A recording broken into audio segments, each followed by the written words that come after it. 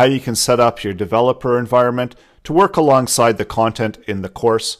I'm also going to be providing you all of the source code to get you started quickly, that you can, as you work through the lessons, you can work alongside the lesson content, try it out for yourself. We're going to be covering simple JavaScript with alerts, looking at how we can write JavaScript in attributes, how we can debug JavaScript with console log, and we can output and communicate content into the browser. Also with JavaScript code, some of the core fundamental concepts of JavaScript, how it handles whitespace, commenting, single quotes, double quotes, then the fundamentals of JavaScript, like variables that are used to store data, how you too can set up variables, some of the rules in regards to variables, also how variables can be declared, different data types that are available within JavaScript, including numbers and text, booleans, and then later on within the course we look at arrays and objects, operators and assignments of values, and how we can set up functions, which is one of the core building blocks of JavaScript. We've also included a number of exercises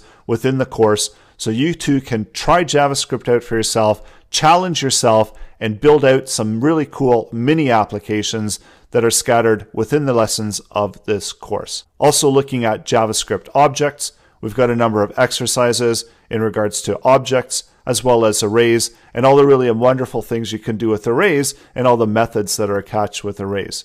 JavaScript conditions, switch statements, loops, and of course the document object model and how you can add event listeners, update and manipulate your HTML, all using JavaScript. This course covers all of the core concepts of JavaScript, including building interactive and dynamic applications. So I know you're excited to get started, so let's dive right in and start creating some JavaScript code. In this lesson, I'm going to be covering the tools and resources that I'm going to be using in the upcoming lessons in order to demonstrate how JavaScript works. And I'll also give you a quick intro on what JavaScript is and how you too can write JavaScript and render it out within your browser. So first of all, there's a few tools that we're going to need. And one of the main tools is you need a browser. And more than likely, you're already watching this video within a browser. So you probably already got that one done. And the browser that I'm going to be using within the upcoming lessons, I'm going to be using Chrome. The reason I'm using Chrome is because it's got developer tools, and with developer tools you can click inspect. So I just clicked anywhere on the blank side of the page and it opens up this console. I've got it really big right now because I want you to be able to see the size of the script and the code. So let's just go down. What I did is you've got some options when you open up the window. You can dock it at the bottom, you can dock it to the left, dock it in a separate window, or dock it to the right. By default it's in the right, and because it was in the right and the text is super big and enlarged, I wasn't able to really see it, so I simply docked it to the bottom. And there's a number of tabs that are available, so there's elements, and the main one that we're focused on is console. So console, what that does is that gives us a way to communicate with JavaScript code and our browser. So you can in fact actually write JavaScript code, and you could do something like hello, alert hello, and we are going to describe that in the upcoming lesson. So not to worry, but you are able to write JavaScript in here and have that JavaScript get rendered out directly in the browser. So that's another reason that we're using DevTools, is that we do have this ability to communicate, debug our code, and just find out more about what's going on with our code. So go ahead and open up the browser of your choice, and I do recommend, if you do want to follow on closely with what we're doing within the lessons, to use Chrome, although you don't have to. I understand. And there's also the developer tools, so that's available at developers.google.com/web/tools/Chrome DevTools, and this will give you all of the information you need to know and then some about what you need to know in order to use DevTools. But the main part of it is that we're going to be using it to debug our JavaScript, and as we develop our JavaScript, and that's going to be covered within the console. So that's the core area that we need to focus on in the upcoming lessons for the JavaScript that we're going to be showing you. So the other tool is, and you do have a whole bunch of these that are available, the one that I'm using within the course is Brackets.io. It's an open source text editor. It's an Adobe product. So it's got quite a bit of stuff behind it, and it's also pretty cool. It's got a lot of great properties and features. So I'm not going to go through all of them. It's just simply that it's a place to open up and write our code. And as a matter of fact, I've got it opened up here on the left-hand side. So the setup that I'm going to be using within the upcoming lessons is I've got brackets here and I've minimized it on the left-hand side. So I'm going to have my spot where I can write some code. And then on the right-hand side, we're going to open up that index page. So this is the same one that I'm writing the code in, and that's going to be available and visible here on the right-hand side with the browser opened. And probably for most of the lessons, I'm going to have the console open as well. And you're going to get familiar with the console as we go through the lessons. So not to worry, if you've never used it before, we're going to be showing you all the really cool things you can do with it as well. So now we are officially ready to write some code, write some JavaScript. And what I want you to do now is, if you've never written JavaScript, open up your browser, Chrome preferably again, and then click that inspect, or you can go to the three little dots here you've got in your browser and you can open up your more tools, and then under here there's developer tools. There's a few shortcuts. They are different for Windows and for Macs. I'm on a Mac machine, so it depends on what type of machine you're on that the shortcuts are going to be different, but they all have developer tools and they all work the same way. So open up those developer tools, go over to the console. You don't have to put it at the bottom, but I just docked it at the bottom so that my space is really nice and neatly laid out. You could keep it docked into the right-hand side, or you could pop it open to an open screen. So what I want you to write is alert, and then surround it by rounded brackets. So that's the Shift 9 and Shift 0. And then inside, write yourself a message. And hello is always a great message to start with. So go ahead and write the message. You can do single quotes. You can also use double quotes, but the string content that you're writing, make sure that you're quoting around it. So even if you're doing something where you've got space, so if you've got hello world, and that would mean that you probably have some programming background if you're familiar with hello world. If you are putting some spaces in your message, then make sure that it's still enclosed within those quotes. And again, you could use single quotes, you can use double quotes, and don't worry about the undefined at the moment. Just click enter, and you can see that it does get rendered out. So that's what we want to happen. We want this little pop-up to pop up, and you are ready to move on to the next step, where we're going to open up the editor and write some JavaScript. So that is still to come. Go ahead and try this out, creating an alert. Welcome back. In this lesson, we are going to be writing some JavaScript. So I hope you had an opportunity to try that alert out in your console. One of the things with the console, which is really neat, and you're probably wondering, well, how does that render out JavaScript code? And this kind of goes into how JavaScript works. So the way that JavaScript works, so it's a dynamic programming language, and when it's applied to an HTML document, such as index.html, it provides the ability to create some interactivity, so dynamic interactivity on your website. So what happened here is that we were using the alert object. So this is a predefined function or method, and of course we are going to be covering these in more detail. So what it is, it's a contained kind of unit that already has a preset number of commands, and once you invoke that, what happens is that the browsers will understand what alert is because they've got JavaScript written within the browser and they know how to render that out. So what it does is it reads this code and simply runs the code. So it's the same thing that if I had an alert here within JavaScript and I typed hello, so if I did the same thing over here, this time when I refresh the page and refresh index.html, boom, there we go, there's our message, hello. And that goes into how you write JavaScript. So you have a number of ways to write JavaScript, and also if you notice that this is a file that's simply sitting on my computer. So I'm not running a server, it's not uploaded anywhere, it's simply running directly from the file path where it's sitting on my computer. And that's the file that I've got opened over here. And the way that it works is all you need to do is open up an HTML file within your browser and it can render out that JavaScript. So it does need the HTML in order to render out the JavaScript. So keep that in mind, because you also have the option, and I'm sure you've seen that before, where we've got JS files Those JS files won't render out within the browser without an HTML container. So you do need that HTML container. So let's open up our HTML code and take a closer look at what are our options for writing JavaScript. And right now we have some plain. This is just a really plain template. So I've got my HTML, opening, closing head, opening and closing body, and closing HTML. And then within here, I've got a title that just says JavaScript. So it's kind of irrelevant, all of this other stuff here. This is just a simple HTML document. And that's all you need to get started and connect JavaScript to it. So there are a number of options with JavaScript. And you see I've got this nice div here that says JavaScript, of course. And we've got a button.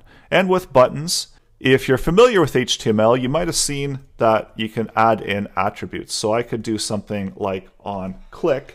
And what onClick will do is this gives us the ability to add an event listener. So what happens now is whenever we click the button, that something happens. So let me actually get rid of this alert because we don't need that. And let's refresh and we click it. But we haven't given it any JavaScript to render out. And this onClick attribute here within the HTML element is actually going to give us the ability to render that JavaScript out. So let's create some script, and what we're going to do is we're going to use our friendly favorite alert. And you often see times that this is the main introduction to JavaScript and these alerts, but you don't really use them much in coding.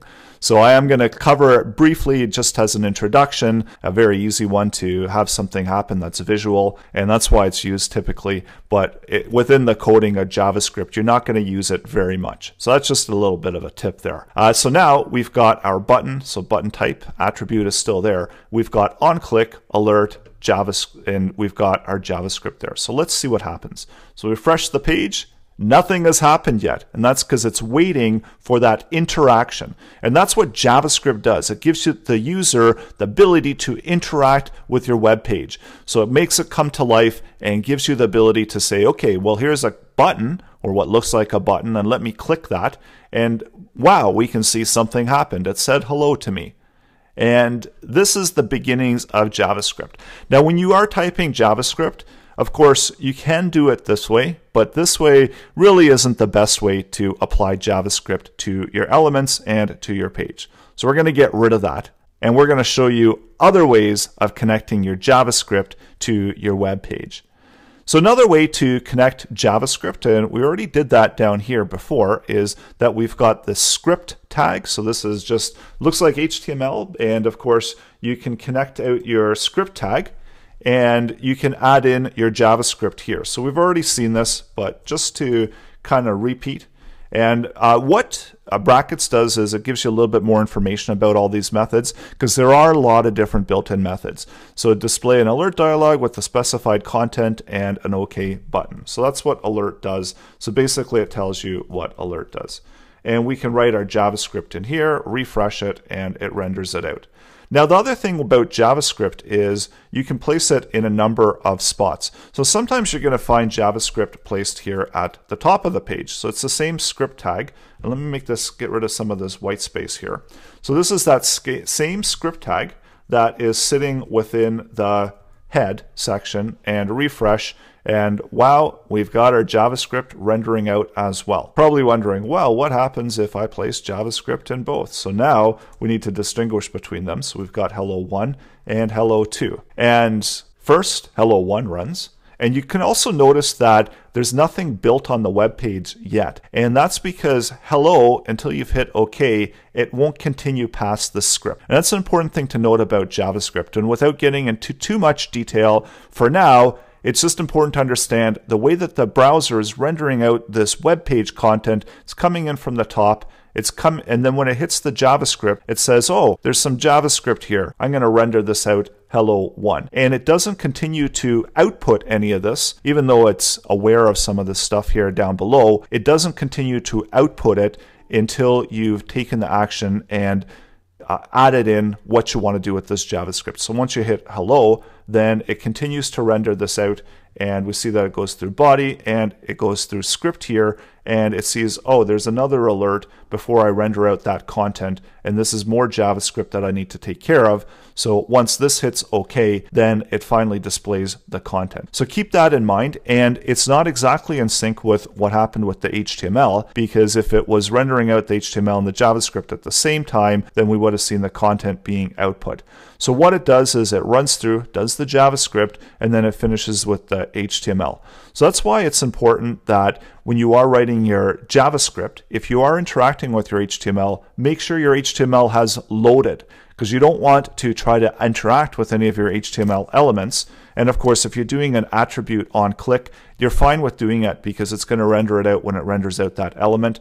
But typically when we're writing JavaScript, we need to make sure that all of the HTML has rendered out, and I am going to show you that in the upcoming lesson. So there's one other way before we wrap this lesson up and to write JavaScript. And just a quick note that where you place it within the head or the body. So with JavaScript that I'm usually writing, I place it within the body because I want it to render out as much of the HTML and the content above it before it tries to write the JavaScript, render the JavaScript, in case I come into any problems or in case I've got a lot of JavaScript and there's some type of errors in there or something like that. And also if I want to interact with the DOM, I usually place my JavaScript at the bottom is what I'm trying to say. And that's right before the body tag, before the closing tag. But you can also place it in the top as well. So that's a matter of preference. So one of the last ways to bring JavaScript in, and and you can also bring it in as many times as you want, so keep that in mind as well. So we can link it to a file. So all we need to do is specify the source. Source is within the attribute, and the source, I don't have one yet, so I'll call it script.js, close that off. So nothing actually goes between the tags here, and it's the same as the script tags here, except we've specified a source. So let's create that source file. We're going to place our alert in there.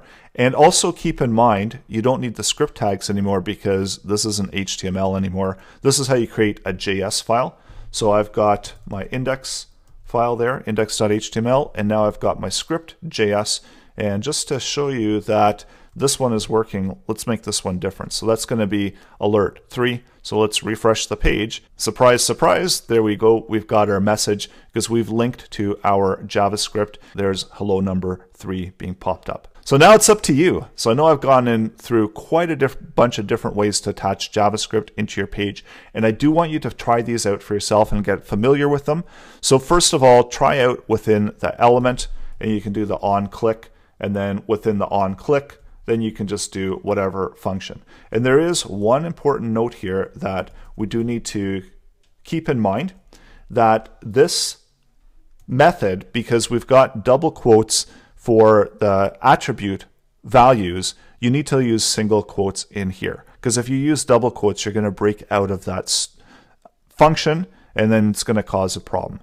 So always keep that in mind, and this does get a little bit tricky when you've got the double quotes, the single quotes, and it could just as well be single quotes and double quotes. You could mix and match them, but as long as you're opening and closing with the same one, you're ready to go. So bring in JavaScript, add it into as a script tag, try out the alert as a script tag, and then lastly, create your script.js file and try it out there as well. And coming up next, I promise you, we're going to get into some more interesting JavaScript than these alerts. So we're going to be dropping the alerts and moving along into something more interesting. So that's all to come.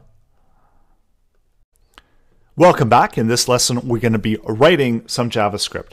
And that's one of the nice things about JavaScript is that you actually want to see and make it interact and update some of your content and visual content within your HTML page. Again, main purposes of JavaScript is that interaction and creating that dynamic content. So let's get rid of the button here. And we are going to be revisiting that a little bit later on. And we're also going to get rid of linking out to the script file. In order to keep things fairly simple and straightforward, we're going to be writing all of our JavaScript within this index.html and then just simply saving them as the proper lesson names. And typically when you are developing your web projects, you would be linking out to a script.js file, and there are a lot of benefits to that. Just as you don't want to have your JavaScript within your elements as attributes because they are difficult to find if you've got a lot of code. So it's easier to separate it out, just as you do with CSS. The same thing with the JS files. If you've got a really big website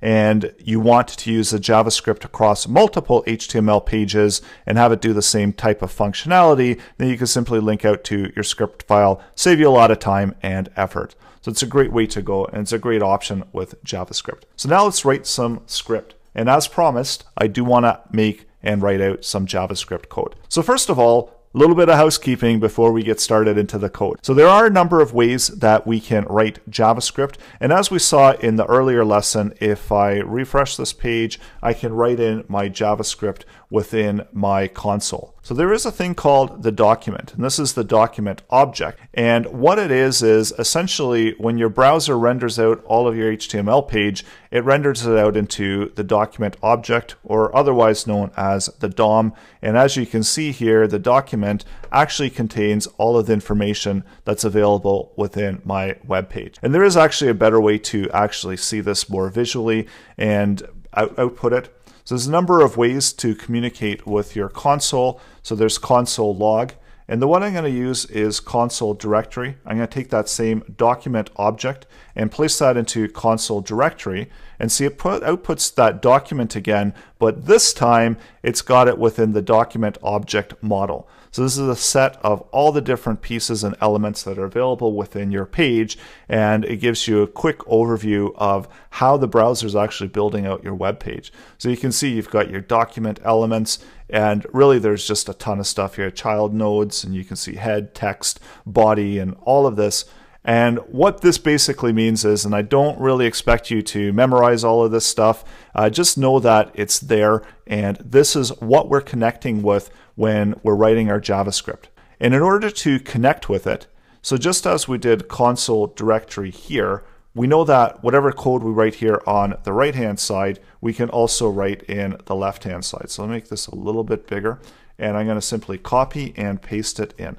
And another thing to note, that I've got semicolons at the end of each one of these statements. So every time you do a statement in JavaScript, you should include the semicolon. It's not going to break if you don't, but it is good practice to keep that in line there. So let's refresh the page, and just as we saw those alerts popping up, we see that now we've got that document object being rendered out. So I don't have to type this console directory in here anymore within my console. I can actually automatically get it output. Also, another side note, so console directory and console log is our way to communicate with what's happening within the console. So this is meant for developers, and it's not meant for the general viewer of your website to be consuming that. And as you can see, they don't see that this is happening behind the scenes. And this is all information that's available anyway. We're just writing it out, and we're console logging it out in our console. So this is a console, well, that's why it's called console. And we console log and console directory, we can take a closer look at it. And that's the whole purpose when we're debugging our applications, why we do console logs and console directories. And again, more on that in the upcoming lessons.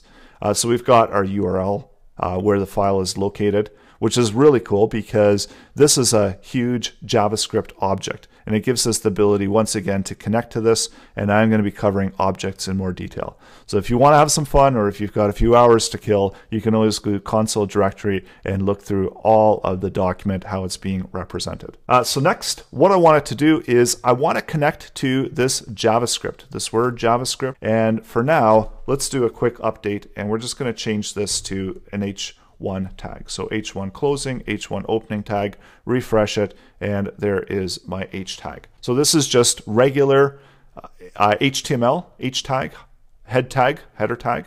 And as you can see, console directory still outputs, console log still outputs. And that's the difference between writing it within the console here, because every time you refresh the page, this information is gone. And when you write it in your file within your source code, every time you load the page, the browser renders out that information. So that's the big difference there, in case you were wondering.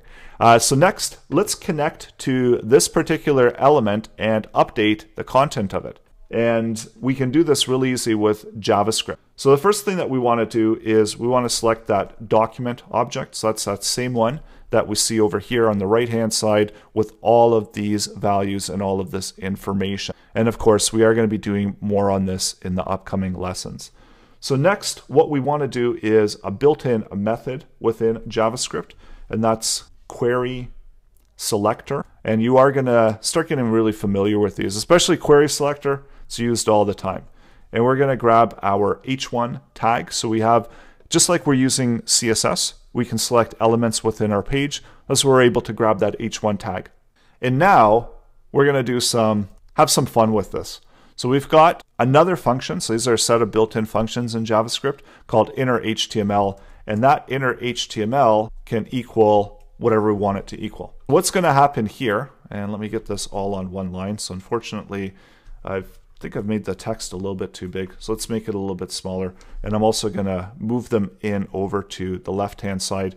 And typically you want to align it within the script tags. But just because I've got limited real estate here, I've just pulled them all over to the left-hand side. So we've got our document query selector. So that's the function. So just think of it just as the alert.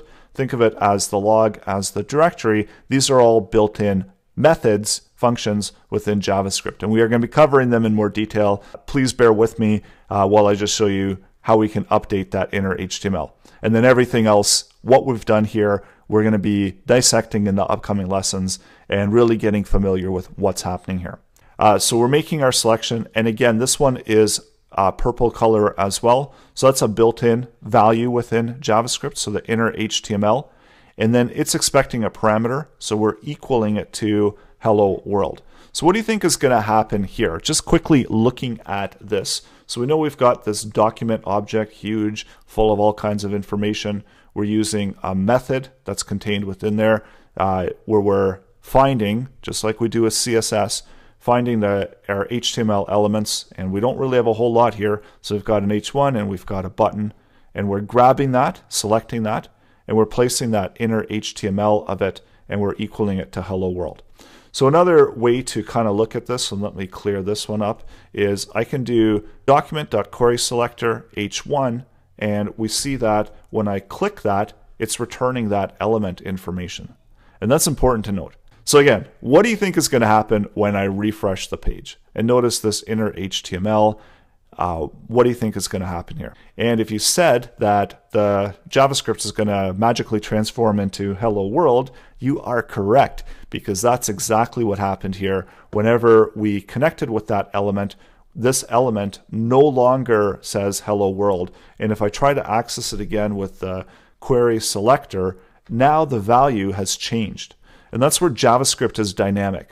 So this is an important core principle of JavaScript, is that it's dynamic. It's a living web page. We can change things, we can grab things, we can interact with things on the web page. And it's all contained within this document object. And this is where the true connection with JavaScript and HTML is. If you aren't familiar with JavaScript, and if you think we're going a little bit too fast, I am going to be covering this in more detail, but this is an important core principle of JavaScript. And I know a lot of people are excited to get started with JavaScript, and they want to make things happen and change within your web pages.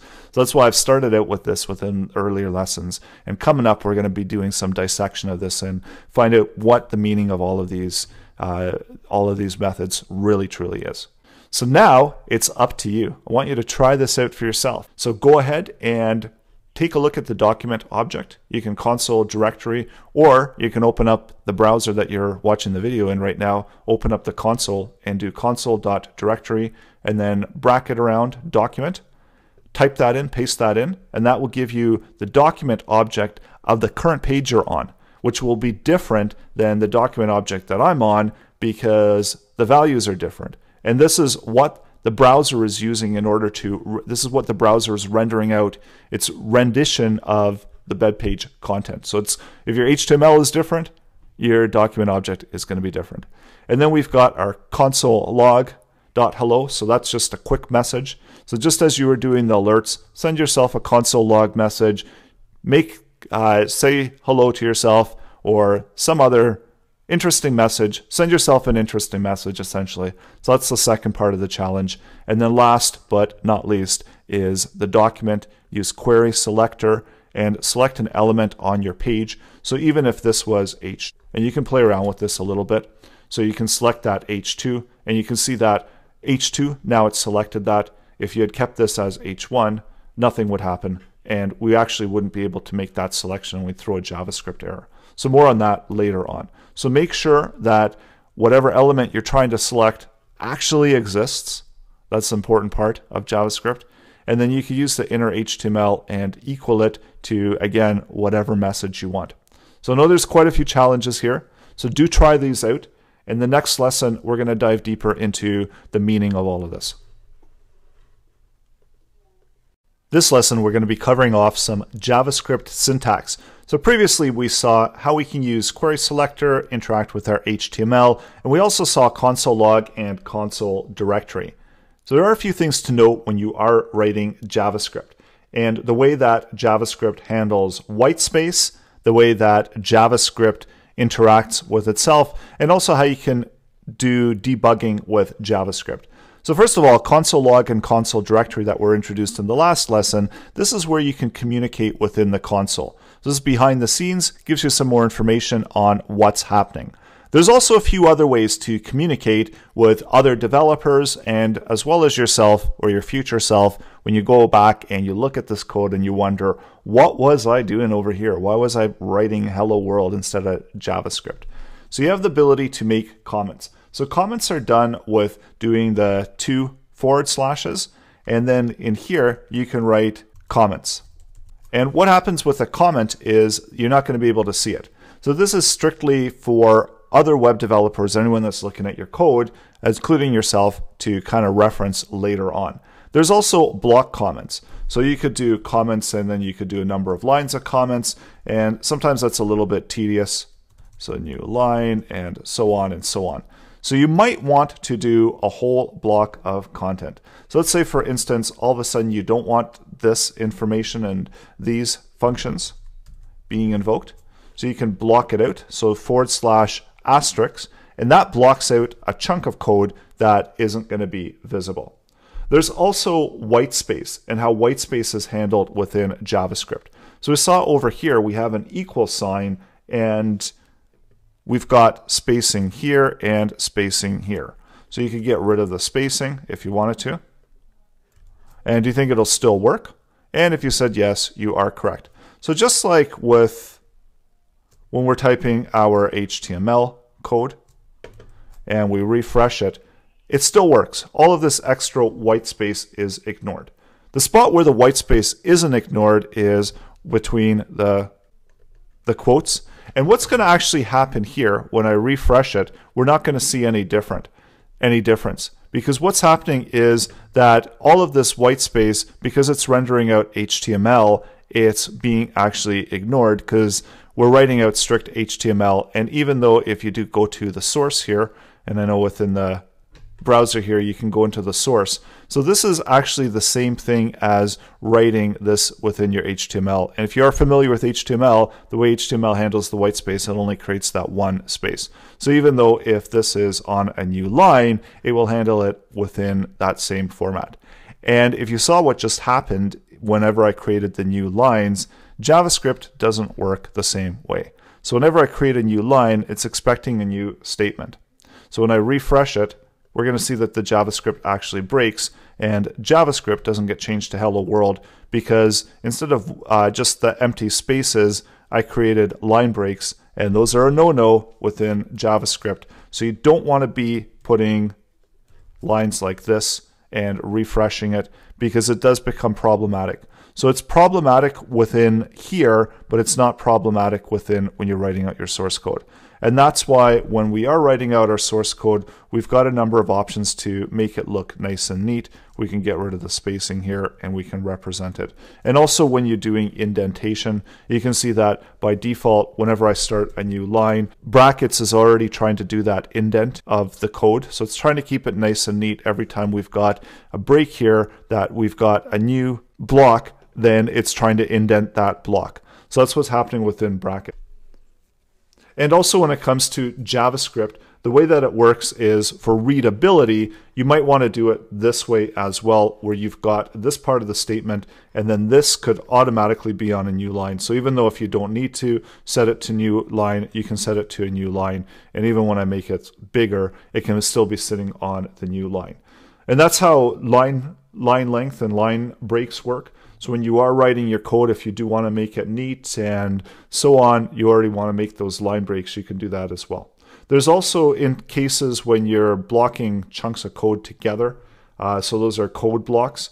So essentially those are blocked together, and JavaScript uses a series of brackets. So it uses these rounded brackets. It also uses these curly brackets.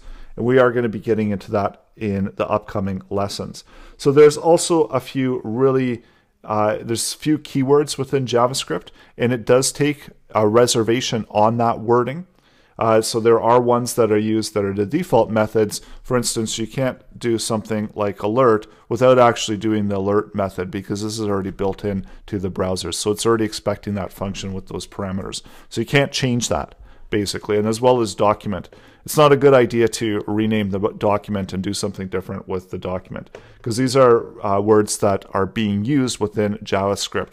And there are some very common ones, and we are going to be covering those off as well. So always keep that in mind when you are writing your JavaScript, that there are reserved keywords as well. So now we've covered off basics of writing JavaScript, you're ready to start writing some more JavaScript. That's coming up. This lesson, we're going to be covering variables. So this is an important core concept when you're writing programming, and especially within JavaScript, this is going to be very important. So let's open up our browser, and we can see that what we've done before, we were able to write in some functions and have the browser render those out. So what happens if we do 4 plus 4? We see that the browser returns back 8. Let's do 3 plus 4. See, it returns back 7. What if we do test and we quote around it? It returns back test. Notice the double quotes. As with the double quotes or the single quotes with JavaScript, those are interchangeable as long as you're starting with the one that you're finishing with. So we see that what's happening here is that JavaScript is doing a calculation and returning back a value. And what happens as well if these values are changing? So we've got a number of different ways that we can interact with our content. And there's a number of different data types that we're going to be covering. And we're going to look at these in more detail as we go through the upcoming lessons. But for now, it's just important to understand that there are some core key data types. And they're actually written differently in JavaScript. So these ones here that are glowing blue within the browser, these are numbers. And of course, they're numbers, they're digits, but technically they're known as the data type of number. And then these ones are technically known as a data type of string. So you can also have a number that is a string, but you can't have a string that is a number. As when we do something like hello, JavaScript is actually looking for something different. And that's a data type. And it's actually looking for a variable called hello. And with JavaScript, variables are the way that we can contain data and we can store data for later use. So let's say, for instance, we set up a variable. And in order to set up a variable, you need to declare it. So you can use var to declare it and then give it a name. So I'm going to give it a name of A. And then over here, we're going to have a value for it. So A is going to be equal to hello.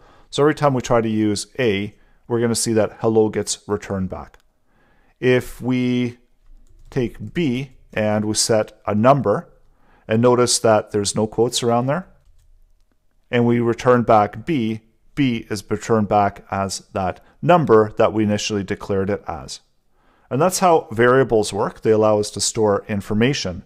And the really cool thing about variables is, hang on to your seats, that they can change values. So then once the variable's been declared, that variable always sits there within the memory of the browser.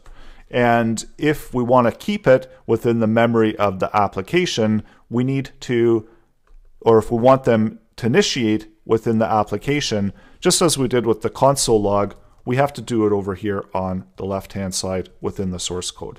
So let's try that again, and A will be equal to hello, and B will be equal to 10. So now when I go into my console, these ones are already within the application. So just like when we did the query selector in our HTML and we updated it, we see that we were able to return that information back. So A is now equal to hello and B is equal to 10.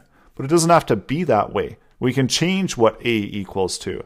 We can change A, and with the equal sign, we can change it to world if we want. So now whenever we return back A, it's equal to world. So it's stored essentially a new value, and we've changed the initial value that we had when we started out the application. So initially we declared A, so A was going to be a container, we're going to store values into it, and we said, okay, well A initially is going to be worth hello, and B is going to be worth 10. And we can see that we could recall those, and then we can update them as well. So we can also do something like B, and it doesn't have to stay the same data type. So B right now is 10, but what if we change B to hello? So now we've got B is hello, A is world. And let's add B plus A, and we'll see what gets returned back is hello world. So we're able to work with variables, combine variables, and variables can actually equal new variables. So if we do something like C equals, and then let's put a space in here, A, what do you think the result of C is going to be? So when we look at C, it's going to output hello world. So every time C outputs hello world. And remember again, we've set this value, we've declared the value variable C dynamically within the browser. So that means that when we refresh it and the code loads, we didn't have it within our code. So let's go ahead and add it in our code. So now whenever we output C, we can see that C is equal to 10 hello, and whoa, what happened there? And that was within that instance of the browser that we were making those updates. So in order to make the updates, we need to update it within the source code. So this is where the challenge comes in for you. What I want you to do is to output hello world into the console. So when you refresh the page, hello world should be displayed here. So go ahead and try that out, and I'll show you the solution as well. So pause the video, try it out, and I'll show you how to make those changes. So just as we saw within the instance of JavaScript where we redefined those values, we see that we can say A and equals world now. Let's uppercase that. And we can take B and we can redefine a new value, and let's do hello. So let's refresh, and we see when we output C, it's still 10 hello. So what happened there? And remember what we were looking at earlier with JavaScript, it executes it within that order. So if initially when we come in we set hello to that and B to that, when we declared C and we created C, it equaled B plus A. So we've got a number of options. We can simply declare C here, and this is how you declare a variable, and then we can reassign the value when we've updated A and B. So now when we refresh and we do C, it actually equals hello world. And then in order to output it, we saw this before in the earlier lessons, we output it into the console log, and in order to grab the variable, which saves us the trouble of using those strings, because remember, C now is storing those values, and we can access those values within that state just by accessing that variable C. So that's how we can output C when we refresh the page. So let's watch what happens. So the solution to this was to update the value of C after we update the value of A and B, and then output it into the console. So go ahead and try this out for yourself. Have some fun with it. Update some of these values, change the values, and then output it into your console. And coming up next, we're going to look deeper into variables and data types, and I'll show you even more really neat things that can be done with them. In this lesson, we're going to be covering variables and how they work and essentially JavaScript in action. So in the previous lesson, we saw how we can declare variables. So we had a number of options there. We also saw that we can reassign values to those variables and that they're not set in the particular data type. So let's explain this a little bit further. So initially in the previous lesson, I was assigning variables A, B, C, which is not very meaningful. So if I have a variable and if I do something like score, that's a lot more meaningful. So I'm allowed to use actual real words. And if we do something like player or score player, then we usually, if we have a second word, we don't create any spaces there. We usually uppercase the next word. So we do lowercase for the first word and uppercase for the next, and then uppercase for the next words after that as well. So that's the way that we do this, the separation. So when you are creating variables, you can only have a variable name, so that's this part over here, and have it contain either letters, digits, and you are able to use underscores, and you are able to use $signs as well. So you're able to use any one of those in order to create the name for the variable. Also, variable, they must begin with either a letter or the $sign or the underscore. So even though they can contain numbers, so this is valid, so you might have score 1, you might have score 2, so you might have another variable score 2 and so on, and variable score 3.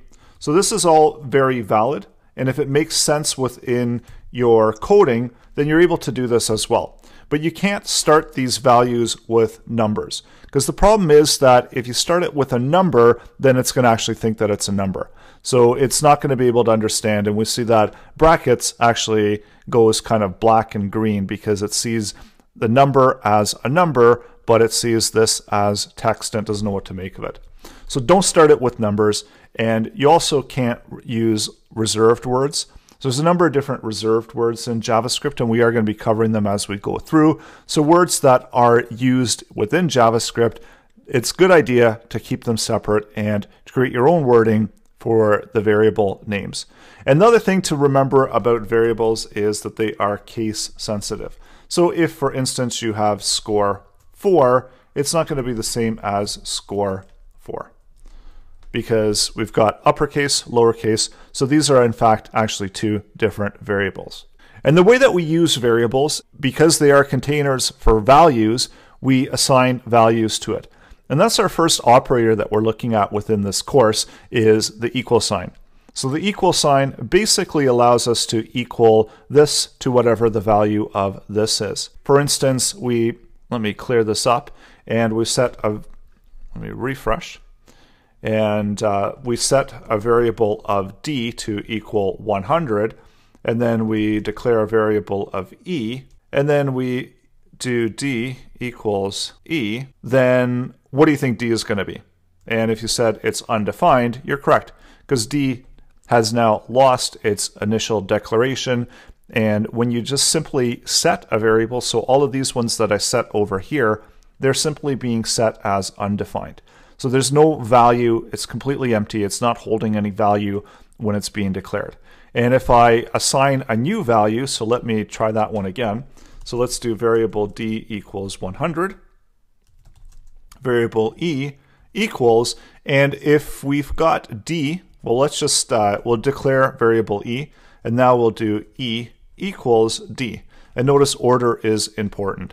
So when we do e equals d, then we're assigning the value, same thing, because d we know is equal to 100.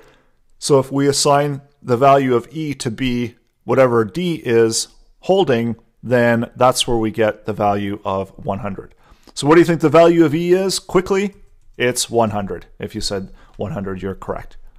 So essentially, that's how we work with variables. We first, number 1 rule, declare them. Number 2 rule is make sure that you're naming them properly, and usually try to pick something that's more meaningful within the names. And then lastly, then assign values to it, and then you can switch between the different values and reassign new values. There's also a shorter format, so if you're declaring a bunch of variables that you're going to be using later on, you can actually comma separate those out. So you could do something like score, and you don't have to keep doing that var. You could just simply declare a whole bunch of them like this. And actually, I'm going to get rid of that uppercase one to avoid any confusion. So if we refresh, then this is another valid way. And if I type in score 1, we see score 1, score 2, and so on, and it returns back undefined. What we've seen with various data types is we've already looked at strings. So that's one type of data type, and we've looked at numbers as well. And with strings, we can also write them with single quotes. So we can work that the same way. And if we want to include double quotes, if we're using single quotes, then we're okay to use double quotes. But what happens if we want to use double quotes for consistency's sake? We've got double quotes on the outside, and we also want to use double quotes within that string value. And that's where we can use the backslash. And what the backslash does is it allows us to break in and out of the string without actually breaking out of the string itself. So we're able to use the quotes and use these types of characters, and therefore whenever we're outputting A, we see that it's outputting as hello world. So let's try that again, and let's quickly refresh the page. And I am reassigning the value of A, so let's comment this stuff out here. So we see that now the value of A is hello, and then we've got the quotes for world. And we also saw that we can reassign. So with JavaScript, there are dynamic data types. That basically means that it's not tied to one specific data type. Within some programming languages, once you declare it as a string, it has to stay a string. But with JavaScript, we're a whole lot more flexible, and we can actually switch. And what we saw earlier is that we declared it as a number, but then we also assigned a string value to it, and it turned out that it was a string value. So we can do things where when we refresh it, we can actually find out the data type. So there's a method in order to do that. So that's just like what we saw earlier. We use type of, and then we can do A, and we see that A comes back a string. If we do type of B, we see that B comes back a number. So that's the data type that it is. There's also a few other data types that are used commonly within JavaScript, and one of the most common ones is a Boolean. So a Boolean, and I'm going to set this to a Boolean value. So we'll just set it as false. And notice that there's also no quotes around the Boolean values, and that's because it's either true or false. So this one is Boolean. The one above it is a number, and the one above that one is a string data type. So these are the different data types that are commonly used. And then also there's going to be arrays and objects, and we're going to look at those later on within the course. So now it's up to you. Get familiar with variables, try it out for yourself, do some declaration of the variables. You can declare a whole bunch at once, update the values, play around with the values, even try the Booleans as well. So these are either true or false, so you can set them as Boolean values. And then you can also, if you're unsure about what the data type is, you can find out what the data type is by typing in the function type of, and you can see that it returns back Boolean. This lesson, I've got an exercise for you. What I want you to do is take what you've learned in the earlier lessons and apply that. You're going to update the word JavaScript to say hello world. And you're going to use variables in order to do that. So let's update this statement, and we're going to just call it message. So take what you've learned in the earlier lessons and make this work. Have the value of message contain hello world, and then output that instead of JavaScript here. So don't change this line of code, change the other lines of code. Pause the video, try it out for yourself, and try to fix this error where it says message is not defined. And that's actually a clue within the troubleshooting and debugging of what's wrong with this. Pause the video, I'll show you the solution coming up. So the solution for this is to declare a variable called message. And the variable message is going to hold that word hello world. So what's happening here is that we're declaring a variable message, and then we're assigning a value to message, and that's a string value, and it's equal to hello world. So now whenever we call back message, we can see that whenever we type in message over here, that we see that it's equal to hello world. And that's why when we're updating the inner HTML, of the h2 element with the value of message, it actually writes out whatever message we've got there. You can change this as well. You can do message hello world 5 and even customize your own message to suit your needs. Go ahead and try it out for yourself. Have some fun with it. And coming up next, we're going to look at operators and how we can use operators within JavaScript coding. If you're a fan of math, this is the lesson for you. And of course, math is always the underlying part of programming. In the earlier lessons, we saw we can declare a variable. We can take that variable and we can use an assignment operator, which is the equal sign, and assign a value to that variable. And then that variable going forward will have that value until we change that value. There's also a number of other ways that we can make some updates to those values. And we've got a lot of different operators that we can use. So if you are familiar with math, you are aware, obviously, of addition, subtraction, multiplication, division, and so on. So let's go take a look at how those work into JavaScript. So I can take value of 5, add it together with 5, and that's a typical math operator, the plus sign. I can also do 5 minus 3 and subtract it. So that's the minus sign. I can do 5 times 4, and that's the multiplication. So it's not the x, it's the little asterisk, which is shift 8. And there's also 20 divided by 5. So that's the / is the division, and then we can get a value to that. So those are the typical math operators that you could use. You could also use increments as well. So we know that our variable a has a value of 400. So if I take a, I can quickly do a equals a plus 1, and so that will give us a value of 400. And there's actually a shorter way to do that. So if I just want to increment by 1, I could do a plus plus, and that will allow me to increment it by 1. So now when I look at the value of a, it's 402. I can also do plus plus a, and that immediately returns back 403, and the result is that a is 403. So if you put the pluses after, the immediate returned value is still going to be 401 because the way that it reads it is from the left-hand side. So A will get 401, and then we add in the operators. And when you're writing it within your code, it's actually going to be the same way. So as long as you're doing the statement there, it will increment it by 1, and then that new value of A going forward is going to be 403 or whatever value you've assigned to it.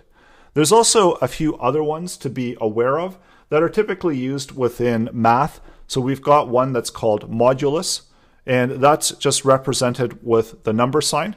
So we have a value, and we can take the modulus, which is percentage, 3, and we see that it's returning back a value of 2. So what do you think that is?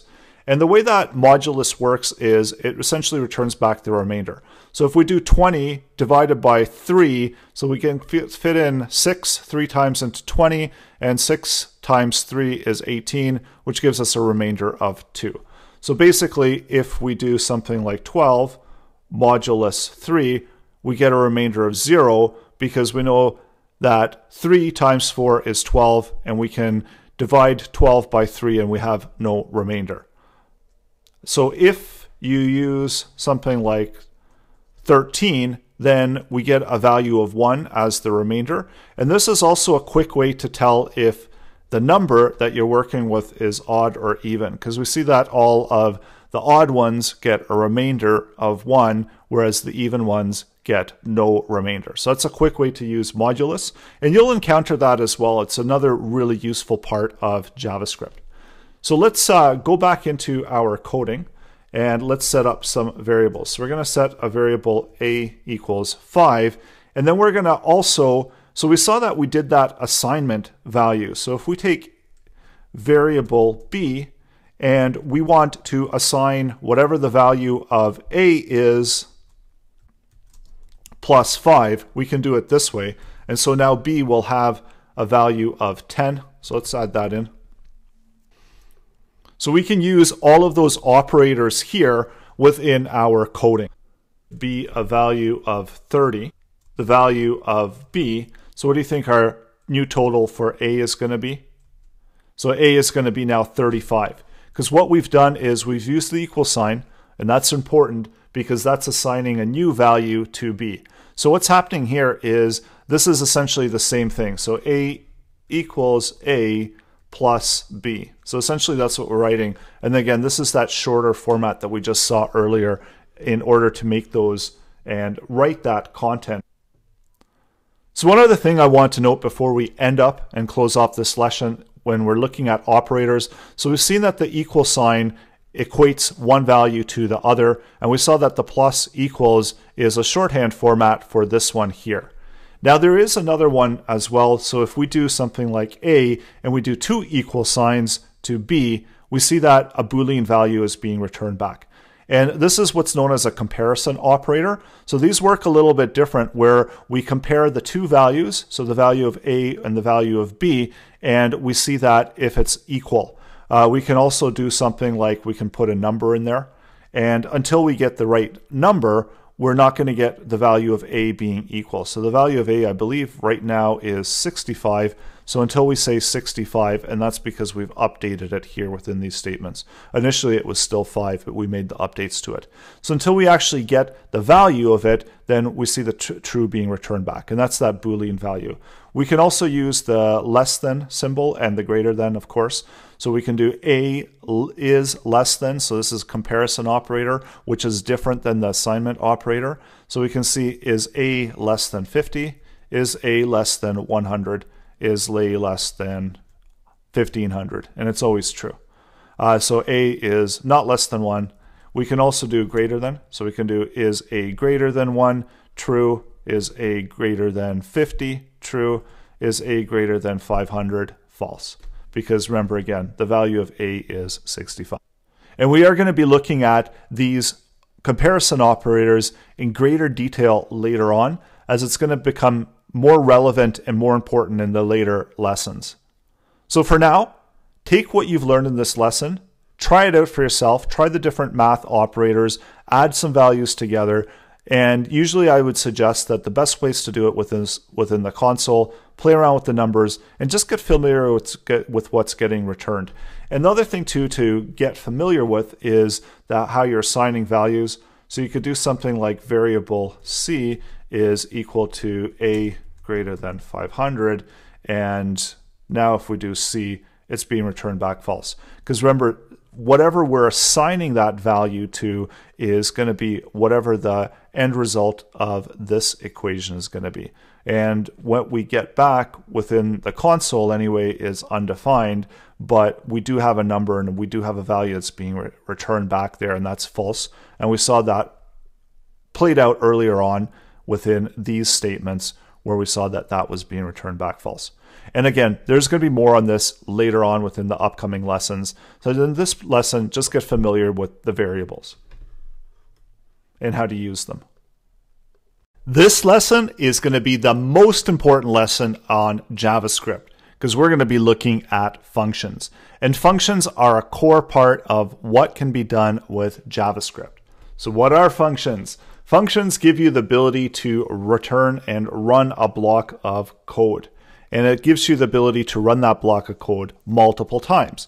So remember before when we had on click and we could equal it and we could do something like the alert, and then when within the alert we had, and then when we refresh, we click the button and it invokes that little alert to pop up.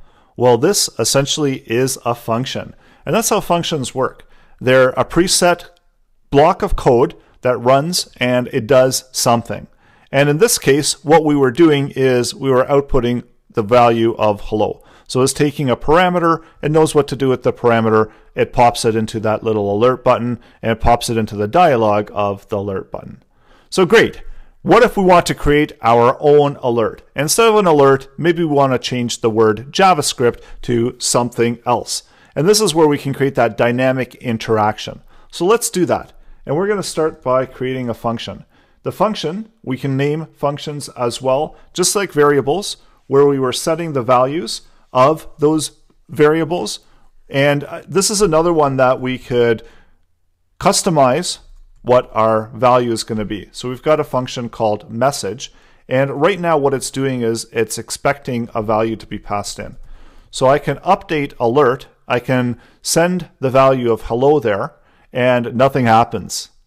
And this is where what we do with that content that's coming in and use it within our block of code. So we've got an argument that's being passed in there. So let's just put a variable name of a to hold that argument, and we're going to console log out the value of a. So let's see what happens. We click the button and wow, we've got something happening here. We've got hello popping up down there. So what do you think we would have to do? And going back a few lessons where we had this document, query selector, inner HTML, remember this one? What would we have to do when we click the button that we could update the word JavaScript to a customized message? So that's the challenge, and I'll show you the solution coming up. So if you want to take a crack at it, pause the video, and I'll give you a hint. You've already learned what we need to do. So try that out, and I'll show you the solution coming up. So the solution was actually really easy because we saw that we pass in this value of hello, we click the button, hello is showing up. Where's that code coming from? It's coming from the function. So every time this gets clicked, JavaScript says, I know a function called message, I know where it's located, and I know what code I have to run whenever this function is called. So what's happening is function is being called, we're passing in an argument, the argument value is hello, so if you update this hello to hello world and refresh the page and click it, now it's hello world. So whatever value, string value is being passed in there, it's being picked up within the function, and the function is saying, okay, hello world is now equal to a, and then I'm console logging out a.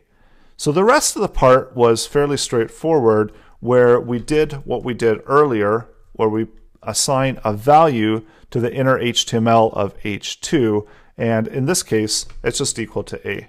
So let's see what happens. So do you think this is going to work? Do you think we still need to adjust something? What do you think is happening here? So when we click, we see that that's changing that value. And let's actually do something even more interesting. So let's set up a variable, and I'm going to call it b, and we'll start it out at 0.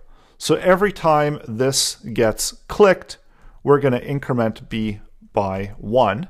So remember last lesson, shorthand format for b equals b plus 1 is just b plus plus. You'll see that used all the time. So now we've got a message of a, which is hello world, and we've got a value of b. So what if we want to output our message? So let's do that as well. So we'll set up a variable, and we'll just call it output. And in this case, we're going to do a plus, and remember how you can add in a space there, so that's the two single quotes, and then the value of b. And instead of outputting just a, I'm going to output as the output. So what do you think is going to happen now? Click the button, we get hello world 1. So what's happening is that the code is run. The global variable, so outside of the function, that's a global variable. Inside of the function, that's going to be a local variable with only used within the function if it's declared within the function. And I'm going to get into that in a little bit more detail in the upcoming lesson. So what's happening here is b is assigned a value of 0, and every time I click this, we saw it could invoke and we could run this function. And then what was happening, it was running that function. We were passing in an argument, but over here we were incrementing b. So every time that button got clicked, b added 1, and then we had an output of a plus space b, and we were outputting that. So that was our new variable of output, and it contained this newly created, freshly minted value. And what we're doing is we're simply outputting that value. So every time we click it, we're actually incrementing the value. And if I want to see the value of b, I know that b is at 7. So every time I click it, b is no longer 7, it's 8. And so this is the core principles of what JavaScript can do, because it gives us all of this flexibility and allows us to dynamically work with the code and update things and create that user interaction with the code. So now it's up to you. I've got a new challenge for you coming up in the next exercise. And what I want you to do is create 3 different buttons that are going to invoke 3 different functions that are going to update the values of each one of those. And what I want to happen is I want to output those values in that document h2 element. So I know it's a little bit of a challenge, and I'll show you the solution coming up in the next lesson. In the previous lesson, I had a bit of a challenge for you, so let's get started. We needed to create 3 buttons, and I'll make this a little bit bigger. So we can easily take our first button and we can duplicate and duplicate. And then the next one is that we needed 3 variables, and we also need 3 functions.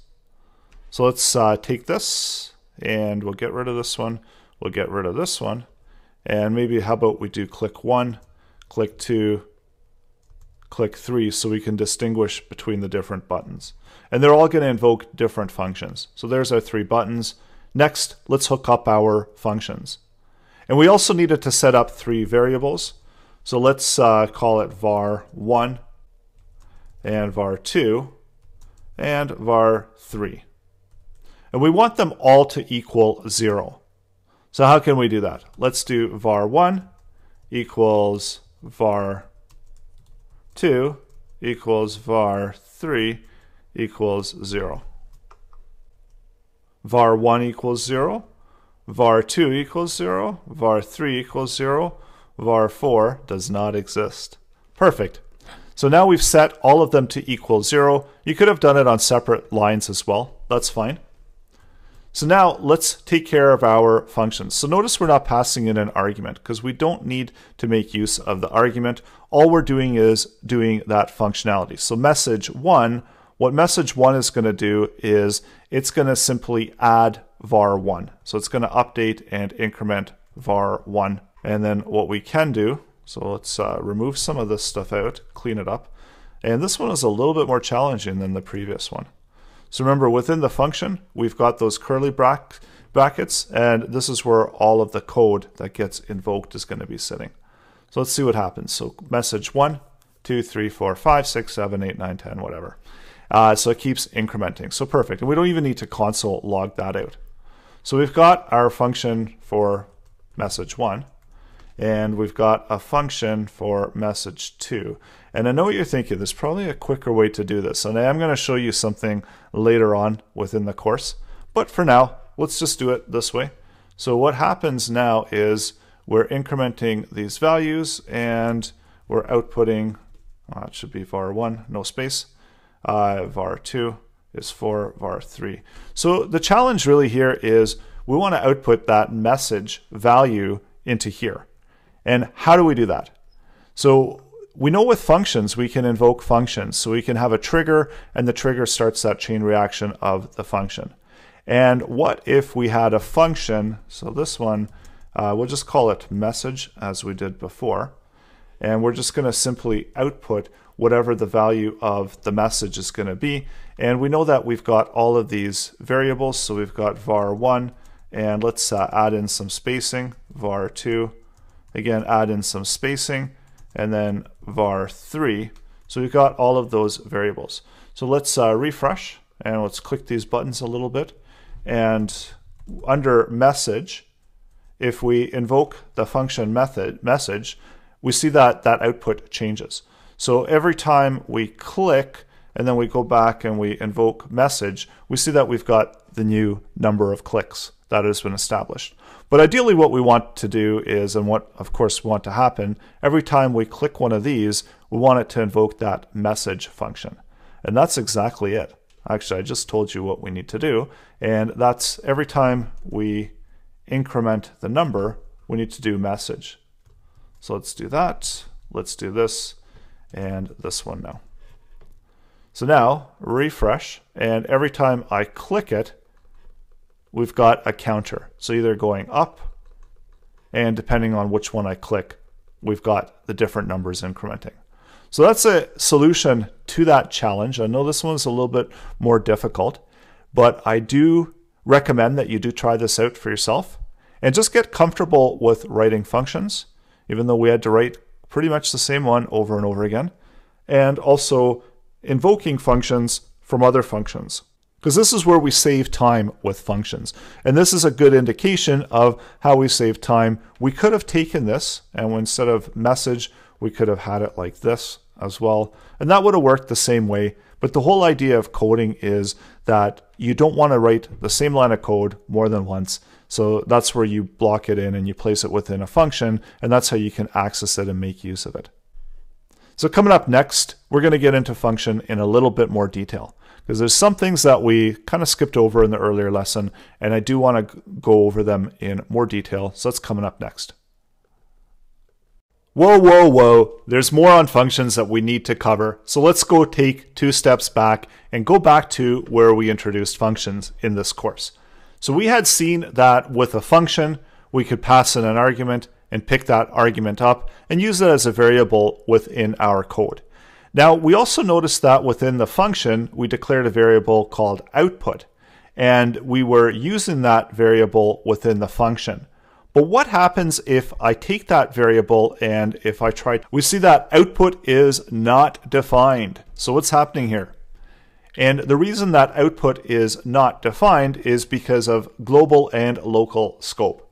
So everything within the function is local scope. If there's a variable that's defined within the local scope, it's not seen outside of the function, so that's within the global scope. So you can very well have a variable called b and give it a value of 0. So you don't want to be reusing the same variables. When it comes to the local scope, so no matter how many times we click it and we see the value of b is always going to be 0, is because that's contained within the global scope. So even though I increment b by 1, b will always be equal to 1 within this local scope, because we're redeclaring that variable every time we're coming in. So that's much different than accessing the variable that's sitting outside within the global scope.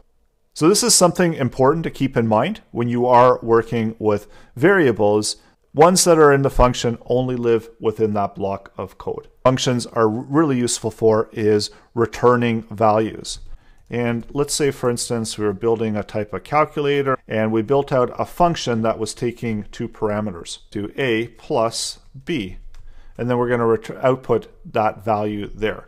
So now we can use that function. It's requiring 2 parameters, so 5 plus 10. So what do you think is going to happen here? What do you think we're going to get output in the console? And if you said we're outputting 15 in the console, you're correct. So we can use this formula over and over again, and it will always output that value in the console.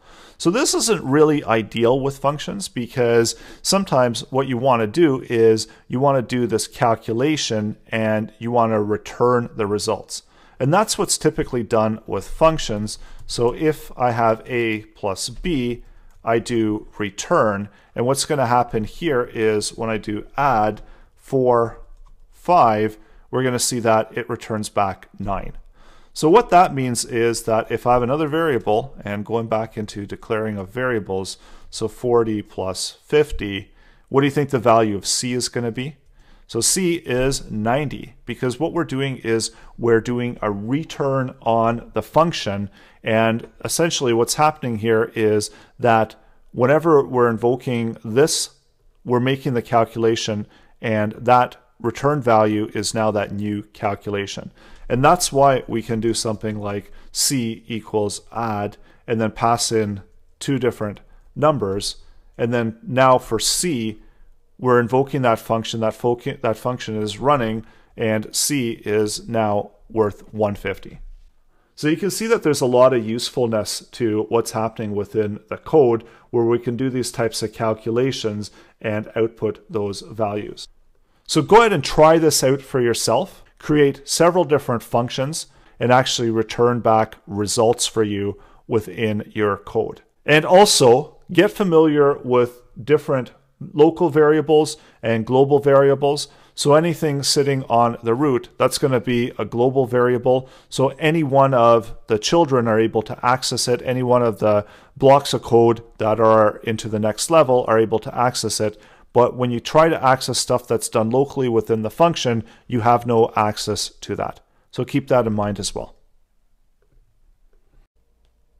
This lesson, we're going to be looking at JavaScript objects, and I guarantee you're going to love objects. The way that objects work is what we saw earlier, where if we have a person and then we can assign some type of value to that person. So whenever we refresh and if we type person here, we know that person is equal to this value. So objects are a little bit more interesting than that. And they give us the ability to have some properties associated to the different values. So we can have person, but person can contain multiple different properties within it. So let me show you what I mean. So let's go ahead and we're going to declare person, but we're going to do this one as an object. So refresh and go back down to person. And this is where we use those curly brackets. And these are the famous ones for JavaScript, of course, because we do a lot of stuff with these curly brackets. So we've got person, and right now this object is pretty empty. So let's do some values in the person. So person can have a first name. Person can also have a last name.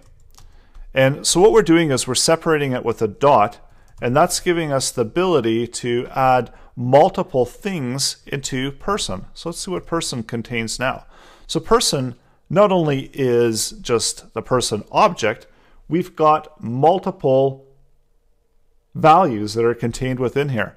And then if we want to access those values, we write it out the same way that we set them, where we do person first, person last, and so on.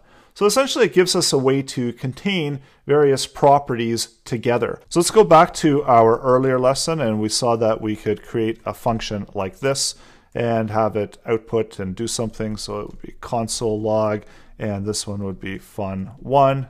Now there's also another way to create functions, and you can create it as a variable and then declare it as a function. And then within the function, we do the same type of format where now we're going to console log out, and this time, what do you think it's going to be? It's going to be fun2. So let's refresh that. And this time, let's do fun2. So we see that the fun2 works the exact way as the function did earlier. So that means that we can also use it within that same type of format. So we can invoke it as a method. So we could have something like message and then equal that to function. And then within there, hello world. So that's going to be the message that's coming from this particular person. So let's do a refresh and person. And now they've got a function that's associated with them, and then you can call that function within this type of format. So everything is contained within person. We've got first name, we've got last name, and we've got a message that we can invoke. We can also do things like numbers, of course. So we could do an age, and I'm not going to tell you my real age, so it's not my real age. Alive, and then we could do true, so we could do Boolean values. So now when I type in person, you can see that it contains all of this wonderful information. And that gives us access to it within that same object, which is really useful because we can contain everything within that same format. We can also return back hello world here.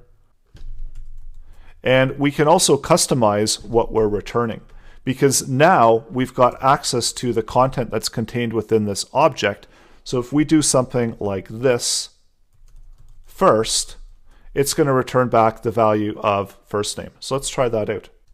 And it says hello world, or hello Lawrence. So let's update the person's first name, and we'll equal that to, and now let's invoke person message, and we see that it's changed because we have access to those values. And this is where I used an interesting one where I used this, because in some cases, we might want to use this, and we might want it to be dynamic.